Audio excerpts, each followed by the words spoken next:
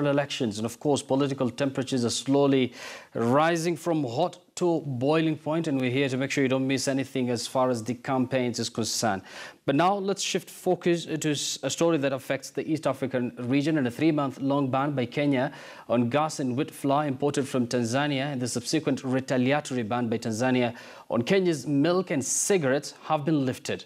Now, the bans were lifted following concerted efforts by Presidents Uhuru Kenyatta and John Magufuli to eliminate all restrictions that affect products and services between the two countries. A joint statement by the Kenyan and Tanzanian foreign ministries has reiterated the commitment of both countries to improve their relations, which have been tested by the recent directives.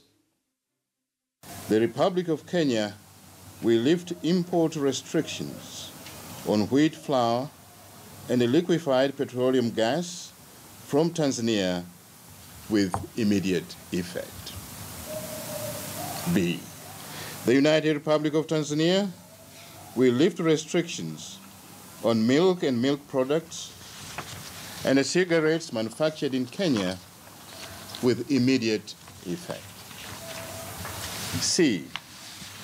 The Republic of Kenya and the United Republic of Tanzania will lift any other restrictions that affect products and services exchanged between the two countries.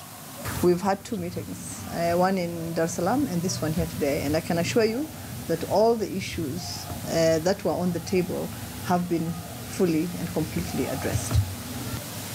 We will form a standing joint technical committee, a committee that will be chaired by our 2 ministries and that will comprise of the ministries of trade, of finance, of interior, of energy, of agriculture, of transport, of the East African community, and of tourism. Well, it's time for some interesting story here. Remember that time when the song African Twist by the late great Daudi Kabaka was the in thing?